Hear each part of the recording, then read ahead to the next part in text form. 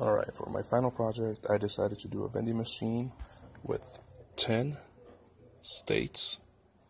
Now this vending machine only accepts dollars and quarters, and it sells sodas, 3 different choices for $1.50 each. The input for quarters is input 1, switch 1, switch 1. Now, it displays your quarter count. With the highest order bit being on the left, up until LED 4 being the lowest bit, and the quarter return being the LED 0 to LED 3. On the push button, it will jump from one state, give you a count. There's 1 quarter, 2 quarters, 3 quarters. Now I can choose to go to dollar signs, which would be my next state, which would be my next input, which is input 2. And on the input, it would jump up to 8. Now, once it has reached a number that is higher than $1.50, it will no longer take quarters nor dollars. As shown here, I will increase it high again, and it won't take a higher amount. I will lower it again, and now raise the quarters, and it will not give me any more amount. At any point during this program, I can choose to get a coin returnage, which is input 3, and it will give me the same exact amount returned that I have right now as my quarter count. Now, I choose to dispense, and on the right side it shows how many quarters I will get in return. I have 8 quarters in total right now, so in return I will get 2 quarters back due to my total being $1.50, which is 6 quarters. I jump to the next state, and now my quarter count and my quarter return is 0 due to my quarters being released. Once inside this state, I have a choice of either 1 for my soda,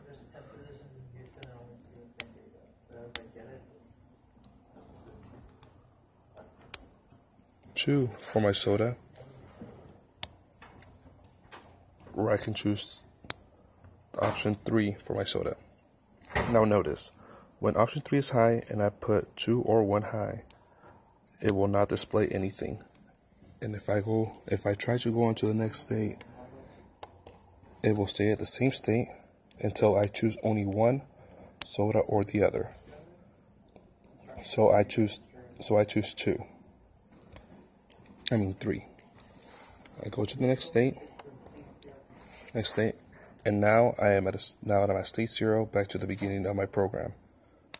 Once here, I'm going to count out to $1.75.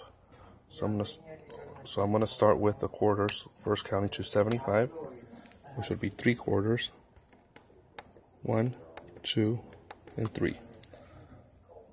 Once there, I'm going to switch over to dollars. 1. Now I have $1.75. I'm going to choose to return my coinage, which is going to show the same exact amount that I have for my coin return on this side as my quarter count on this side. And I'll press the button, and now I'm back to state 0. So let's start over again, and now let's send this dispense. So quarter count, 1, 2, 3. Now we go to dollar count, and only 1. Once inside my dollar count, I'm going to choose to dispense, which is input 4. Now, since I have $1.75, I should only get 1 quarter returned, which, as we see here, it is showing only the least significant bit as high, meaning that it's only going to give me back 1. I jump to the next state. I now have 0 coin return and 0 quarter count. Once again, I'm going to choose either 1. This time I'll choose 1. This being the lowest bit, this being the most significant bit, and this being the lowest bit. That's 1. This would be 2. Once again, showing my logic. So let's just go with 2 this time. Go to the next state. And now I don't have anything. There is also another thing. So I'm going to quarter count. Count my quarters. And I have 1. Now let's say that I choose to put in $1 and a quarter at the same time. The machine will not read it and it will not set the value.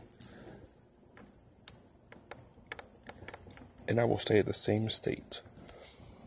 You can only choose one or the other because in real life situations, the machine will not take both at the same time or cannot read both at the same time, but can only read one or the other. Now these can be split-second kind of ideas, but this being a timer that is being pushed by myself, it would be a little bit harder to demonstrate. So there's 1, and now there's 9 quarters. There's $2.25. Once again, dispense. That's return. Dispense, which should give me 2 quarters back, 3 quarters back due to me having 9 quarters and eating 6 for the sodas. And let's go with 3.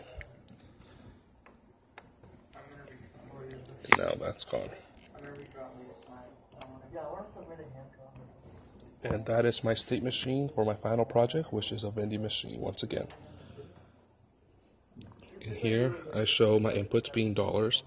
Now my states jump from quarter to quarter. So starting off with 25 cents, better said 0, which is state idle. Quarters equal to 1, which quarter count is more outputs more than anything than 25 cents. Quarter 2 is 50 cents. Quarter 3, 75 cents. And it continues on in the same pattern. Now, once it hits to quarter 6, or $1.50, as I said before, it will no longer take dollars or quarters, but instead, it will either stay at the state if I choose not to press dispense, or it will jump to dispense state 10 if I choose to have dispense as high. And once there, I can choose soda 1, which would give me a 1 in binary for a soda, or SD1, SD2, which will give me a 2 for soda, and SD3, which will give me a 3 for soda. And from there, once that is dispensed, it will jump back around and start back at idle.